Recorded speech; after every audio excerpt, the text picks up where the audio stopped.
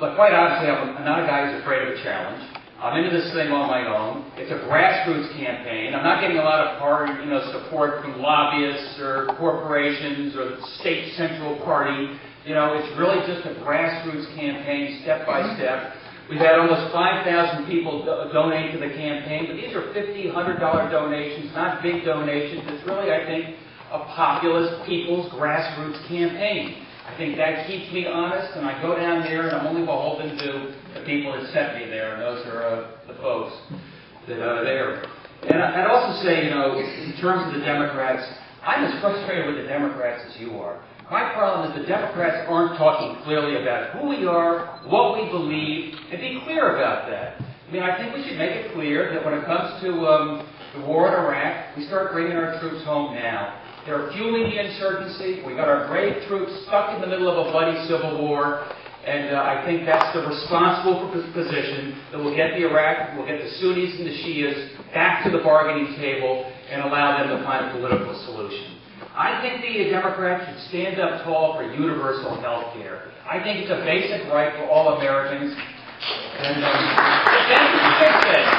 I can tell you as a business guy, it's something that will bring together, I think I can bring people together, because the high cost of health care is not only crushing the people that have to pay for their own insurance, but it's also crushing small business.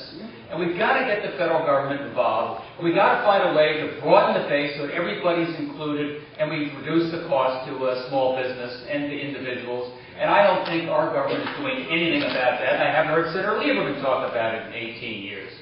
We can talk about energy independence and conservation. We can talk about education and preschool for every 4-year-old in this country, because that's the best investment we can make in our kids and our future.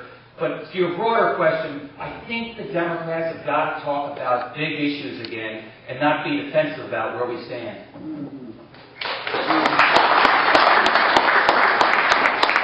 Talking about issues, I'd like you to comment about 2 emotional issues. One, women's right to choose, and the Israeli-Hamas-Palestinian situation. First question on the right to choose. I just think we have a federal government that is intruding into our private lives in ways the Founding Fathers never anticipated, be it Terry Schiavo or wiretaps or stem cell research. And now with Judge Alito on the Supreme Court, he fundamentally jeopardizes a woman's right to choose. You look at the bill coming out of South Dakota. Are you familiar with this law? It's right on its way to the Supreme Court. Next 12 months, 18 months, outlawing a woman's right to choose, even in the case of rape and incest. If I'd been in the U.S. Senate, I would have led the charge in opposition to Judge Alito. I think he fundamentally tilts the Supreme Court. Let me answer the second question, though, which is as regards to Israel and Hamas and the position of the United States of America. Look, I take a backseat to nobody when it comes to my commitment to Israel's security. I can understand why we're not providing any funding to Hamas. I think it's an organization which even, most recently seems to have not only not abandoned its evil rhetoric, but in many cases is trying to put the militia, back as part of the Hamas-led government. I think that's a fundamental threat to Israel, and I can understand our country's position on that. I also believe that there's no way that you can starve the Palestinians into submission. I believe that as our country, and I'm working with Western Europe, we are going to have to provide humanitarian assistance through third-party organizations to make sure that people are fed in Gaza and the West Bank. And we can hope that we can still start the negotiations again and work towards a peaceful resolution there. So no aid to Hamas, which is what your question was, but humanitarian assistance, and hopefully we can take some of the edge off of what seems to be spiraling again in a negative direction. There's so much that's not working today in this country, but there is a topic that's heating up right now, and that's Iran. It's a very serious situation. It could lead to the Third World War, and I'm just wondering where you stand on that.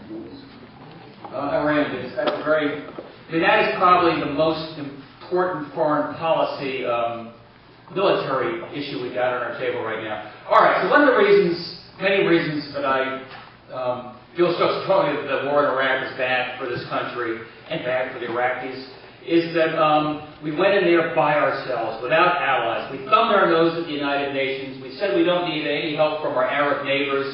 We don't need help from Western Europe and Russia. You know, frankly, it was the opposite of what George Herbert Walker Bush did when he went in back in '91, and there he did it in a very appropriate and thoughtful way. The reason I say that is because when it comes to Iran, I know there's a lot of saber-rattling going on, and I know there's a lot of talk about nuclear strikes. You know, all terrible ideas that make the situation worse, feed Iran's paranoia, make them feel like I better get the bomb even sooner because I see North Korea doing okay with the bomb, and I see what happened to Iraq. What I think we ought to do is work with our allies, work with Russia, work with India, and work with Western Europe, and try to put together and open the dialogue with Iran. Start to put together a grand bargain with them. Find a way that we can engage them back into the world, using carrots as well as sticks. I mean, they are desperate to sell natural gas and oil to Western Europe. They very much want to build a natural gas pipeline to India. There are reasons that they want to be part of the family of nations. We ought to give them that opportunity to do that. Look, I'm not pie in the sky. It's tough. I've heard Ahmadinejad's comments. I know what he said about Israel and pushing them into the sea. But you negotiate with your enemies, and I think we have time. They're not going to have the bomb for 5 to 10 years, and I think working with our allies, working with the United Nations, holding out carrots as well as sticks, we're going to defuse Iran the same way that Gaddafi was defused after a lot of quiet diplomacy in Libya a few years back.